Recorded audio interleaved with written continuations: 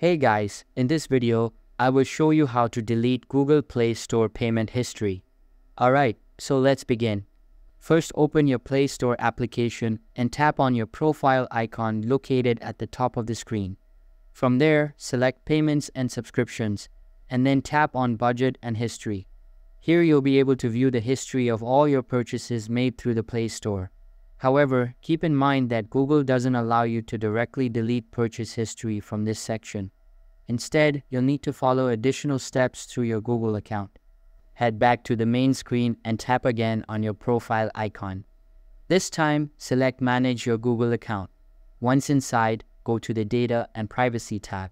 Scroll through the list until you find the option called Delete a Google Service. Usually, this option is located toward the bottom of the page, so continue scrolling down until you see it. Tap on Delete a Google Service and wait for the page to load. For security reasons, I cannot record further, but you'll be required to verify your identity. Enter your Gmail account email and password.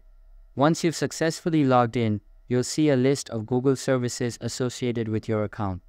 From here, you can select to delete specific services, which includes your purchase history from Google Play. Please note that deleting Google Play may remove purchase history along with access to the Play Store itself. So that's basically how you can delete Google Play Store payment history. And that's it for this video. If you found this helpful, consider subscribing and giving this a big thumbs up. Thanks.